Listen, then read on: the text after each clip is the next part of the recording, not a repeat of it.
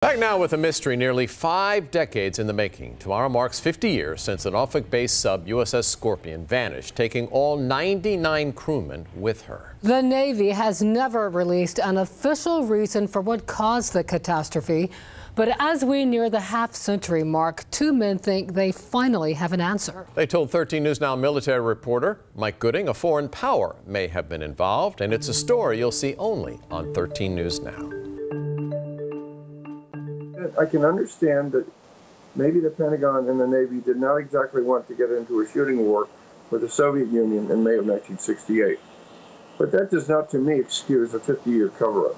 5 decades later, questions remain about the USS Scorpion. The Navy's official inquiry reached no conclusion about what happened. The report said the certain cause of the loss of the Scorpion cannot be ascertained from evidence now available. There always was evidence of a Soviet attack. Former Ledger Star columnist Ed Offley wrote a book, Scorpion Down, in 2007. After interviewing 2 former Navy radio men, Offley believes the Scorpion was sunk during an underwater skirmish with a Soviet sub.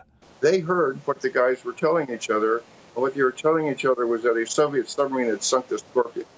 Former radioman Second Class Mike Hannon of Snellville, Georgia, was on duty and saw much of the high-level top-secret cable traffic involving the Scorpion 50 years ago. A Soviet submarine was detected leaving the area at a high rate of speed. And so that led you to conclude that the Russians did it?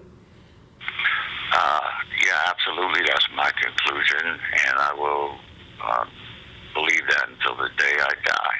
Meanwhile, it was announced today that the Chief of Naval Operations, Admiral John Richardson, will attend a private memorial service for the Scorpion this Saturday at Naval Station Norfolk. Mike Gooding, 13 News Now.